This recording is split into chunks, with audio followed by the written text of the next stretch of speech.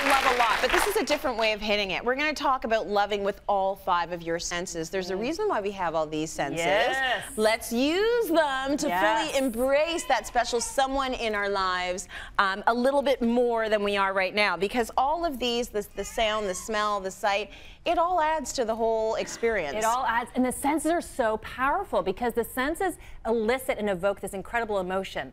And the reason why is because the part of the brain that actually manages our senses is also the same part of the brain that actually stores emotional memory.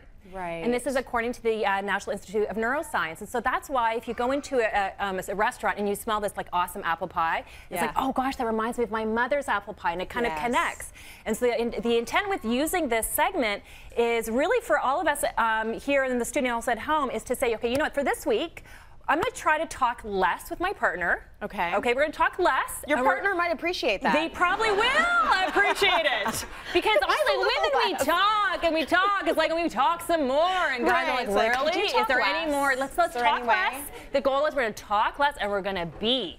Okay. We're going to be, we're going to feel it, and we're going to really use the senses and understand actually how it works. So it's actually going to be really fun. It's going to be kind of a fun social experiment you can actually do at home. Okay. With your spouse, but just don't tell them. Don't tell them you're actually doing it. Okay, so the first one is that you actually kind of think about the 5 different senses. And you actually want to do a little bit of a quiz with yourself and when you think about your partner. So the first one is sound.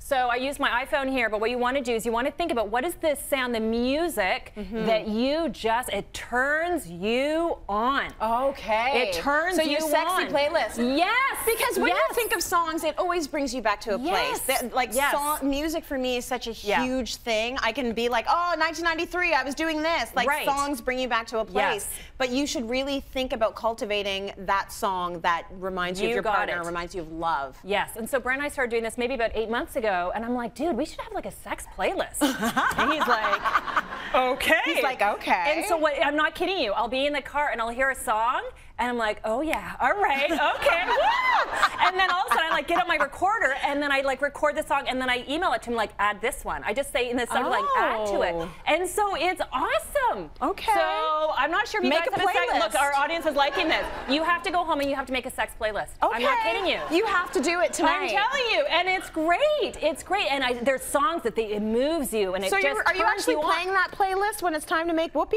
Well, sure. Okay. Absolutely. I don't know. Like a lot of us are parents, and it's sort of like shh. Yeah, right. Well, you just gotta turn it up a little bit louder. Just turn up the volume. Quiet. Yeah, exactly. Now you don't have to just a sex playlist, but you can have like also like a relaxing playlist, or like just kind of like a chilling playlist. So when your spouse comes home, think about what's the music that they love. Is it jazz? Is it classical? No, Is it I like it. right? I like and then also idea. you're setting up you're setting the mood. Music moves people, and so you want to kind of start thinking, what music do you like? Yeah. But also with what they like. And you start creating it. Okay, so you're using sound. Okay. Okay, we're gonna make a playlist. Number 2, you gotta make a playlist. Make a playlist. And go on the city line and tweet, Instagram, and what songs do you like? Tell us. We can help each other out. Ooh, we can have like a city line sex playlist. Show's going in a whole other direction. Okay, all right, so PG, but yes, but I want to know. I'd be kind of curious. All right, so next one is smell. You think about the power of smell. Huge. Smell, and so think about what is the perfume or cologne that you love to wear, you want your spouse to wear, and you actually are intentional about it. And I'm telling you, like perfume and cologne, it's so.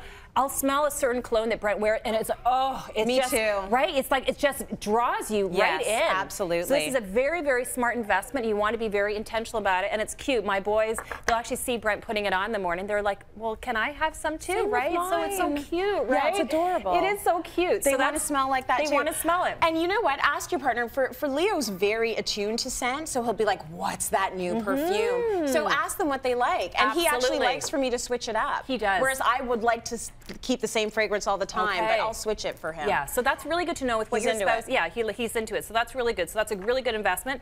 Number 3 is actually the taste. What are the tastes that you actually like? Okay. Now, I like cake. You like cookies, chocolate bars. Okay, so that would be. So that could work. Does this have to do with love, though? Or no, but this is kind of, it brings you, it's like warm, it brings you warm, emotional like it makes you feel like about your partner? You got it. So it could be, so I brought a coffee because in the morning, Brent goes to work really early, but he's, in the morning, he comes up to the bedroom and he brings me a cup of coffee in the morning. Oh, I love to read and journal in the morning, and so to me, this is when I taste that coffee, I think of him. You taste love. You taste love, and so you can do simple things. You know, your spouse comes home, you're making them, you know, a cup of tea or water or wine or something. You're just kind of, or making maybe their favorite apple pie or their favorite, right? But something that kind of, again, you're paying attention to with what they really like. So that's number 3. Number 4 is touch. We probably all have that outfit that we have our spouse, and when they put it on, we're like, oh, you look so cute. This is a shirt and it's terry cloth, and I just love it. Like, it just makes me feel That's the shirt that makes you hot. Honestly, I am like, every time he puts it on, I'm like, oh, come on over here. Isn't it like the cutest little shirt, right? I don't even know where he got this shirt. That's sizzling, let me tell you. I know, but I don't know where he got it. But you know what? It is what it is. You like what you like, and it feels good. It feels so good. It feels good. It feels so good. So you have to know, go into your husband's closet, your wife's closet, and you know, pull out those outfits that you just love how it feels. Wear this. Yeah, and you wear it, and you wear it, and you encourage them to wear it. So this is a really good, fun little way. I love that.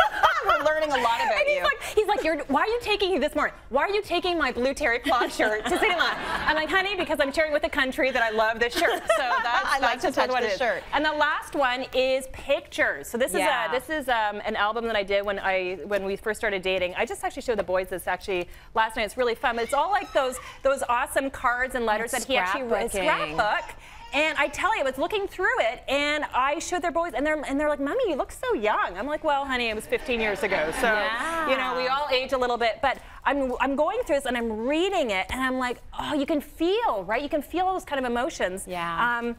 And the love letters, I think, are huge. And I think so. You want to find those photos. I think I sent a photo in as well. We've got one of you and Brent. Yeah. So this is when you first started dating. Oh, I love that photo. Okay, look at my body language. I'm leaning in, right? Like I'm so into him. You like that boy. Oh, I totally like. I'm like totally leaning in, and it was so because I never wanted to get married. I never really had those kind of. I was just not really into that. Yeah. So I was totally swept off my feet, and you can see it. Like I'm like totally, you know.